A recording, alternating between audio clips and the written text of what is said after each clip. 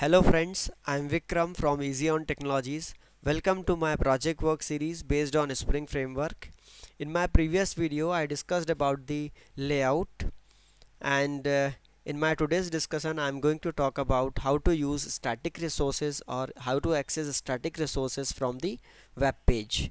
So it is little tricky because Spring will not allow any of the static pages to be accessed from the web page directly. So there is a setting required for that. So let's begin. So I'm going to create here one folder where I will keep my static resources. So this is my web pages, and add one folder here, and this is my static folder, or you can name it anything, resources, static, whatever you like. So inside this static folder I will keep my static resources, and let me categorize my static resources.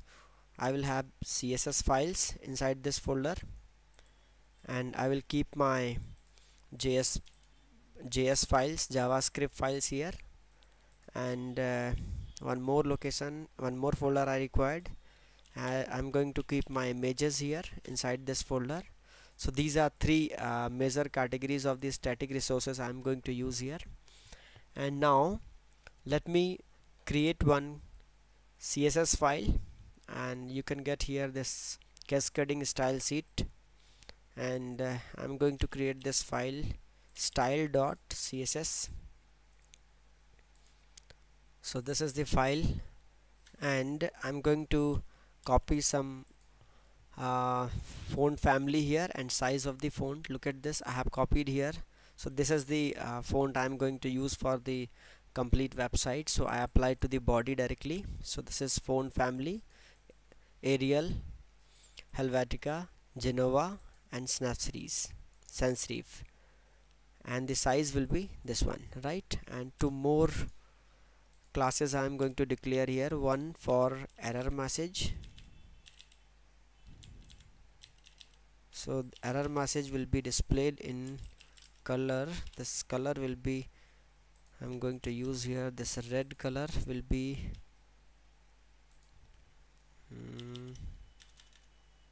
okay, this is the red color.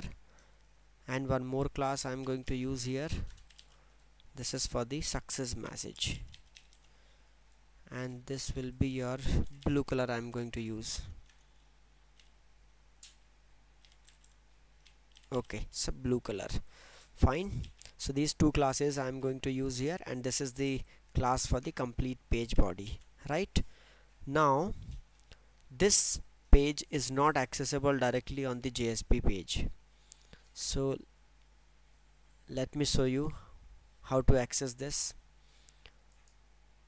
how to apply this on your JSP. We have to use here link, and here I have to use this href, and here static is a folder, static slash css slash style dot css. And now this is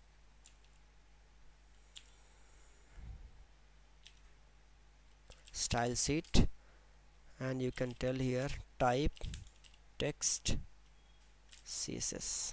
Okay, this is fine, this is added here.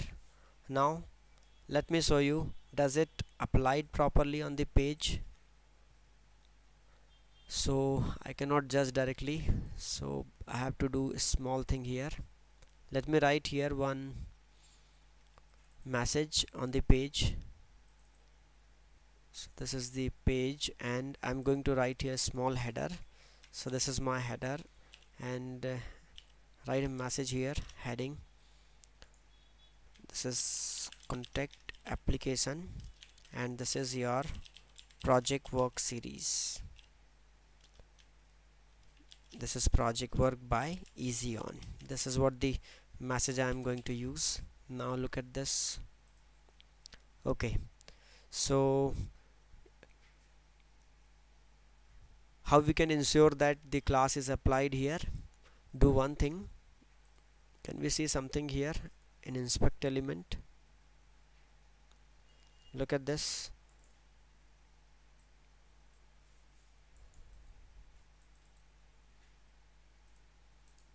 Look at the error here. This file is not available. Failed to load resource. The server respond with status 404 not found for this file. Means this particular resource is not accessible. Right. So just a moment. Open this URL here. Look at the status. This page is not accessible. In fact, you can call from here. So this is your static. This is the path of that file, CSS, then style.css. Can you see that page here? No, this page is not accessible. So link is correct because we have one static folder, CSS folder, and inside that you will see style.css. The file is located at the right place, but it is not accessible directly because Spring will not allow any of the resources to be accessed directly on the web page. So you have to write a small setting for that. So do one thing. Where is your configuration? Go to this configuration, and here you have web configuration and initializer. Look at the initializer. Okay, there is nothing to do in initializer, and this is web configuration we have to use. Right, this is important.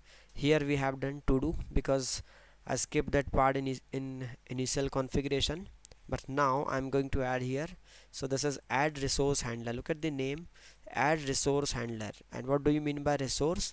Resource means your static contents like your CSS, images, JavaScript and all. Right, now let me add here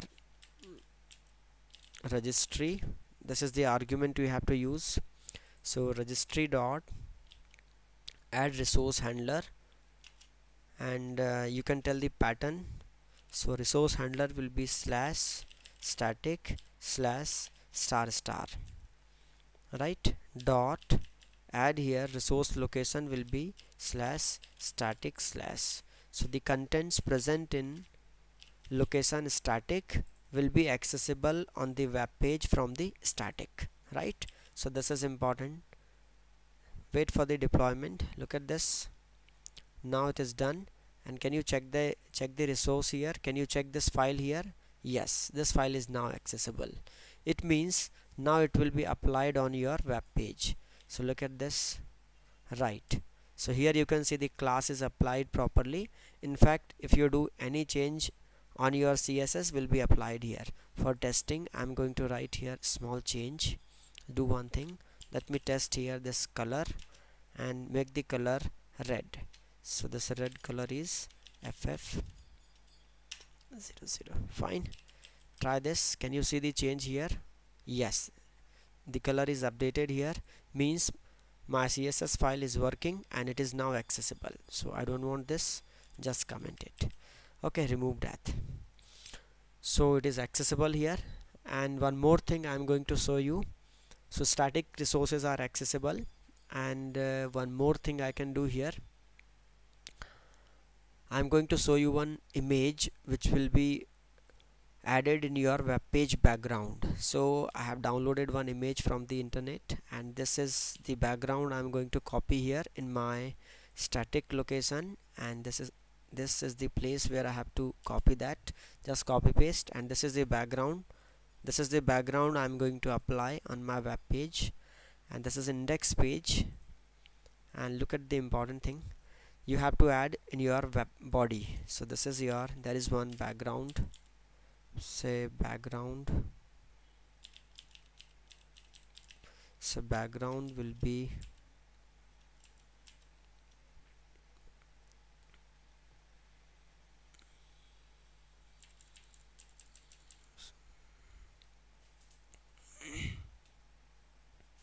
just a moment. I have to create one URL tag here. I have to create a URL. So to add any URL you should use actually tag library. So this is URI. I'm going to use Spring tags to prepare the URL, and this will be S for Spring. And let me create here S colon URL, and not required. Okay, and create here one variable. I will call this URL. This is background image, and tell the value here, and slash static slash images slash background dot, this background is JPG. Okay, this is your file. You can check this. The location is static images bg.png. So that's what I'm using here. This is ready. This is what we have added. One more tag I think I should declare here, and just one more, just a minute. Here I have directly wrote this style, so let me correct that. I should not use directly like this. This is not a good idea. So do one thing, just cut this and paste here. Okay, so this is correct, and now this is your CSS, and I'm going to add that CSS here like this using the EL expression, you can call this. So this is the correct way to prepare URL. So this is the URL I have applied here. Now similarly I created one URL for the background image, and let me apply this to the page. This is how you can apply to the URL BG. So now the image will be accessible here. Look at this. Yes, look at the background here. So this blue background is applied here properly. It's an image and it is visible on your page background, and even the CSS is applied. And this is how we can add the static resource on the page. So this is enough for this discussion. If you have any doubt regarding this video, you can ask in comment, and don't forget to subscribe my channel for more updates. Thank you very much for now, and see you in next video.